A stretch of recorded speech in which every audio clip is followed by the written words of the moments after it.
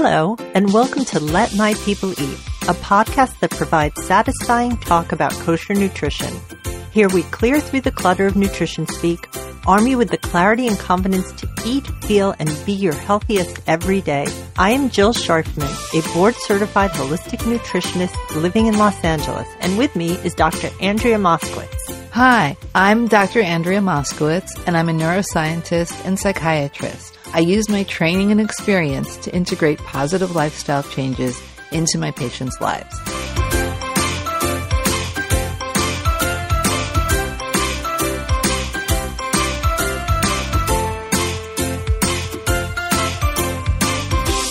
Hey, Andrea. Hey, Jill. How's it going? It is going well. I got an email, and it's from Emily, who's from Flagstaff, Arizona, and this is her question for us. Okay. I feel like I have been hearing so much nutrition talk about a range of different diets that I should be following, and I have no idea who to trust or how to figure out which diet is best for me. There's the paleo diet, intermittent fasting, gluten-free, vegetarian, and a million other different health crazes I can't seem to get a grasp on. I'm really just trying to eat healthier and choose a diet that is going to nourish my body and better my health. So how do I navigate this world of conflicting ideas on healthy eating to figure out which diet is actually best for me? Thank you so much, Emily. It's a great question. It's a great question. It's a question that I'm asked all the time. Right. Because you have a lot of these buzzy diets that come up. Right. And also, I think we should walk away from the word diet and maybe use the word eating plan, because a diet seems to be for people something that they go on. Right. And then when they get to where they want to be, they get off. Right. And a lot of these best-selling diets are really too restrictive to sustain. Right. So I think it would be a good idea. Let's go through some of these diets and realize that there's not one diet that's good for everybody. Or eating plan. Or eating plan. Yes. Thank you. And, and there's some of them that are a little bit just downright really don't make sense. Right. So go ahead. Which one, where do you want to start? Okay. So what I want to start with is there's a concept called to add more, hopefully not to add more confusion, but there's a thing called blue zone diets. Okay. So let me talk about those a little bit. So blue zones are areas in the world that have the highest number of people who are healthy and living over the age of 100 and lower rates of dementia. Okay. Okay. So these include, a lot of them are small areas. Okay. These include, there's a place in Turkey, Icaria, Turkey, Sardinia, Italy, Loma Linda, California, actually, and we'll talk what that is in a minute. Okay. Nicoya Peninsula, Costa Rica, and Okinawa, Japan, which I think people are maybe more familiar with the Okinawa, Japan one, only because there's a book out called The Okinawa Diet. Right, because there are a lot of centurions living in Okinawa. Or actually, I'll get to that in a minute. Okay. There were. All right, now you have my interest. Okay, so and also let me explain the Loma Linda, California, because people will probably be shocked. Like, really, there's someplace in the United States, Now, this was not, if you remember your history, this was not the secret Ponce de Leon Fountain of Youth site that he was looking for in Florida. The reason that happens is because it happens that in Loma Linda, we'll get to this, there's it's a very large community of Seventh-day Adventists, and they're vegetarian, and they don't eat caffeinated products, drink caffeinated products or eat them. They don't have alcohol at all. Right. And they don't smoke. Okay. Which probably helps also. Yes. But some of these other places, people do smoke. And this was part of their religion. That's part of their religion. That they know to eat and drink this way. Right. Or not. Yeah, exactly. So interesting. So it's part of their religion. Right. Just like kosher for us. Right. Yeah. So although the diets differ, they all have the following things in common. Okay. So they're all very highly plant-based. A lot of the protein comes from nuts, beans, and whole grains.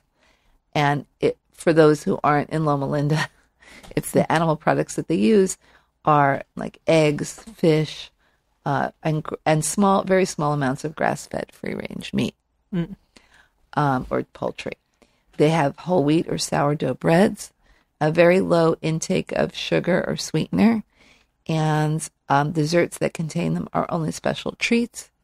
And by sweetener, I mean only natural sweeteners. Right. So we're talking sugar, honey, maybe maple syrup. maybe they maple have access syrup to it. right? Yeah, Maybe, and fruit. I assume they're eating a lot and of fruit. right? But this is I'm talking about like baked, baked goods. Yeah, they eat a lot of fruit, and they mainly drink water, herbal teas, and green teas. There's low amounts of actually not so much dairy. And the dairy they have is usually from goats or sheep who are free grazing. Right.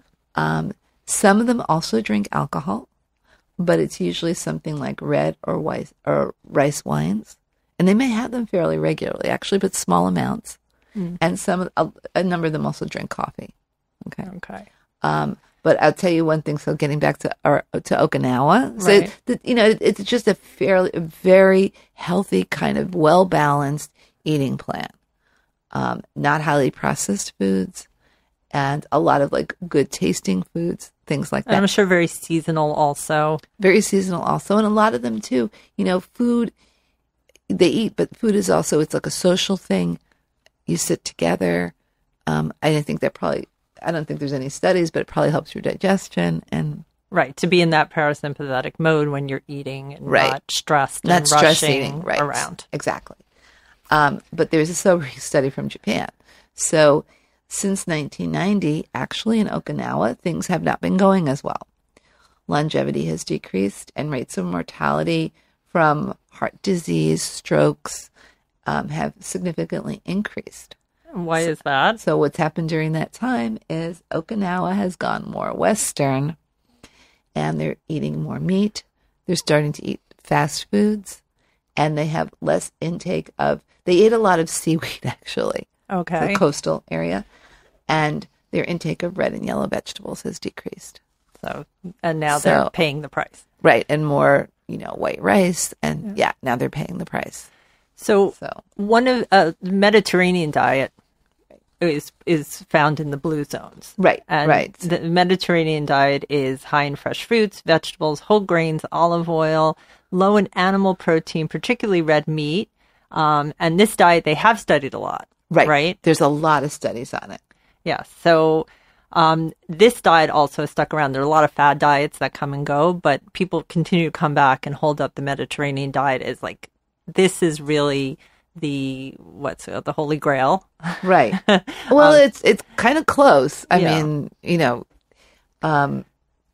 but the studies do show that it really delivers long-term health and well-being. Right. So I'll just tell you, there was a couple of big studies on it, and they actually they've done the Mediterranean diet with different variations. Okay. Like with more olive oil, with added nuts. And they basically found, though, for all of them, there's some differences, but basically for all of them, as you said, the risk of death from heart attacks, from strokes, from cardiovascular disease decreased significantly. There's a reduced risk of developing adult onset of type 2 diabetes decreased by 50%, which is huge. That's huge, yeah. Right. And it also decreased blood pressure, it decreased blood sugar, it increased good fats in the blood, and it increased inflammatory markers. Right. So...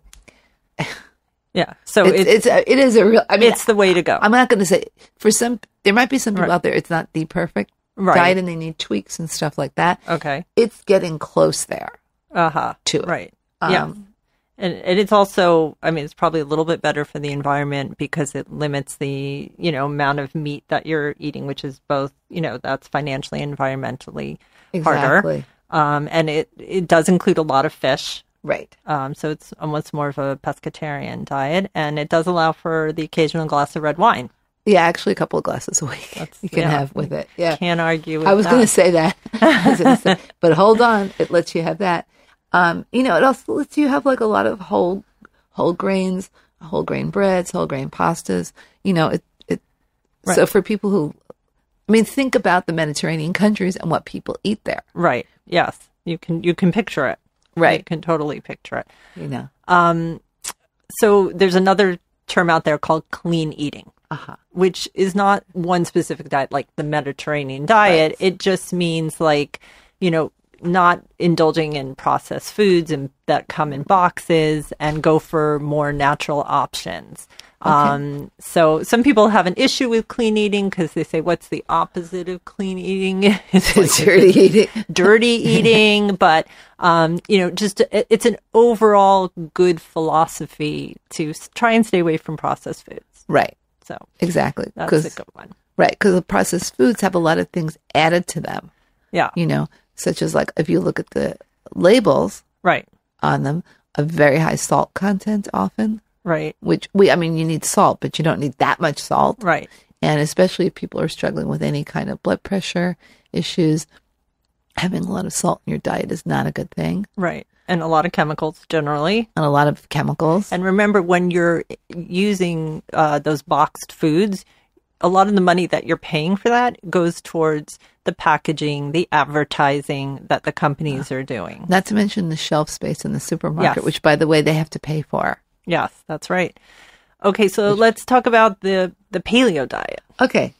So the paleo diet came from the idea that we were long time ago hunters gatherers, and we really existed mostly on protein and fats and not to eat anything that has come up after the dawn of agriculture. Right. I mean, but it can include, right? Because like there are some wild, like there's wild berries, there's Yes, wild. that's fine. It doesn't, the diet, the eating plan doesn't include dairy, legumes, whole grains, and potatoes. But it does encourage people to eat fewer processed foods and have Right. more leafy greens. Right. But, I believe, Dr. Moskowitz, that our bodies have evolved since caveman days. Right. Somewhat. And we can have dairy. I also want us to think back and remember, cavemen or early ancestors, I don't think they actually had the longest lifespan in the That could have been because of the saber-toothed tigers. Well, it could have been because of the saber-toothed tigers, the diseases they didn't have cures for and stuff like that. But, all of it too was at times they really weren't well nourished. Right. Right, because the food was come and go. The food was come and go. Yeah. I mean, people had tooth decay at early ages, which causes inflammation. They couldn't, eat their foods and things like that. So, people looking back, I think there's this tendency to look back sometimes and romanticize, things. Yeah. So paleo is not necessarily good or the best plan. Okay, let's go look at gluten-free diets. Okay. So some people need to stay away from gluten. Right. They have an autoimmune condition called celiac disease. Right. Then there are others who might be gluten sensitive, Right. where they feel better if they stay away from wheat, rye, and barley. Right. And let me just say that celiac disease can be tested for. It's a blood test and they look for certain antibodies. Okay. So it's not like somebody should self-diagnose No. that they have celiac No. disease. Okay. And so gluten is a protein? Gluten is a protein and it's not bad. Right. I think it's also become like demonized. Oh my gosh, it's got gluten. That's actually a good protein. And actually there's a product called seitan, which is used a lot in vegetarian cooking, that is actually wheat gluten. So that's a if you don't have a gluten issue, and either be Right. tested or you can see, like, it's easy to know if you've eaten gluten and you don't feel well afterwards. Right. If Take you- it out, put it back. You can see how you feel, but it does. You don't necessarily have to live a gluten-free lifestyle unless there's a medical reason Right. for you to do And so. for some people too, if they're just like like a little gluten sensitive. So, what are the symptoms, could be like headaches, feeling bloated, diarrhea, stomach pains. But for some people too, it's what the load is, which is also goes for other things like people who are maybe not have a complete milk allergy, but are lactose intolerant. Right. So sometimes it's not the product, it's how much. Right. So for somebody who's, who's more sensitive to gluten, like maybe having like one slice of bread Is like okay. especially a whole grain or sprouted Right. grain bread, but then having like a whole plate of wheat pasta might be too much for them. And a side order of garlic bread, and a dessert like a tiramisu or something that has like a cake base. Right. Well, for many other reasons it's problematic, but the gluten load just from that whole meal might just be too much. Might be too much. Right. Okay, another buzzy diet right now is the keto diet, the ketogenic, which sets very strict limits on how many carbohydrates you can have a day. Right. So this forces your body into something called ketosis. Right. And what is ketosis? So ketosis is where your body does not have any stores of carbohydrate. Your body does store some carbohydrate, some sugar. It's called glycogen. Okay. It's in your muscles. And so your body kind of goes, but there's only so much. So your body just sort of like goes through that. And then it does start burning fat at that point. Okay. And converting it. So that's back. why people would want to be in that ketosis state so that they start burning fat. Right. And it is very effective for that. And actually your brain can use fat for energy. Right. So keto is good, bad? What's the problem with keto, as I see it, is first of all, is staying on it. Okay. It's like you can't, it's protein. Right. And then it's like non-carbohydrate vegetables. Okay. And then you can have maybe like some berries and stuff. I think a lot of people would have great difficulty staying on that. Plus, how are you going to cook for your family that way? Yeah. Kids can be on it, right, technically speaking, but it's just, it's really, really hard to stay on it. I mean, the concern I have too is you're going to end up probably eating a lot of meat or more protein. Animal protein, because you remember back when we talked about macronutrients, we talked about like combining proteins. So, so first of all, on a keto diet, you can't even have the beans. You can't have the beans. The carb content is way too high. Right. Because you're supposed to have 20 grams of carbohydrates the whole day. Okay. Right. So, which is about as much as in a bagel. No, bagel probably has more. Probably has more. Yeah, okay. Yeah. It's probably as much as in like one slice of whole grain bread. I mean, it's very limited. Or whole grain bread, maybe 17 grams. Yeah. Yeah. Right. So it's extremely limiting. So it means you're going to end up eating a lot of higher fat products. Or the higher protein could put stress on your kidneys. Right, exactly. Right. If you have any kinds of, right, exactly. Okay. And yeah. So, I think there have been some studies that it was fairly effective for some people to do weight loss with, because it helped burn up their body fat. Right. But honestly, what these people did was they did only up to 3 weeks of it. And then they did the Mediterranean diet in between for like 4 to 6 months. Oh, okay. So they cycled through it. It's a very short term, best for short term usage. Right. And it did result in a 10% body fat decrease, which is fairly significant. Right. And it also like lowered their blood sugar levels and they didn't regain the weight. Oh, that's important. Well, also because they were on the Mediterranean diet in between. Right. So I think there are times to use it, but I don't see it as a long-term diet for most people. There are some people who do it, but yeah. Okay, so juice cleanses. We all see all the juice bars that have popped up in the last few years. It's really spending a few days to a few weeks only drinking liquids. Right. So you can get them from those stores. You can make them at home. So the possible problem with that is, first of all, if you're drinking juices that have a lot of sugar, right, that could throw you off. And the body doesn't really need to reset and filter itself. No. You don't need to rest your digestive system. No. It works perfectly well. Right. Without taking that time. Right. So, and again, you probably lose weight if you're just drinking juice for 3 days, but, right. Yeah. And my concern is also, like, we're going to get to this in another, podcast, but, kind of that sort of fruit sugars and stuff like that, in your gut, there's a whole thing about your gut biome and good bacteria and stuff like that. And you may sort of select out some of your good bacteria by just feeding it like that. Right. That might not be the best thing for your gut. Right. And I don't know this whole idea of like, you have to completely cleanse your digestive system. Yeah. I don't think for most people that's a really good plan. Right. You really don't want to do that. Because you're throwing the good stuff out with the bad stuff. Okay. So the last one that's also everybody's talking about right now is intermittent fasting. Okay. So as religious Jews, we know all about fasting. but not like this. Not like this. But this is a very restrictive. It could be eating every other day. It could be stopping eating after a certain time. So it's not. It's hard to do. Right. But maybe it will stop you from eating mindlessly. Right. Yeah. And the way I've seen it most presented is where you restrict your eating to like 8 hours, an 8-hour window in the day. Right. And you don't eat at other times. Right. And there are some studies looking at like, it is helpful for like, your cholesterol and blood sugar and things like that.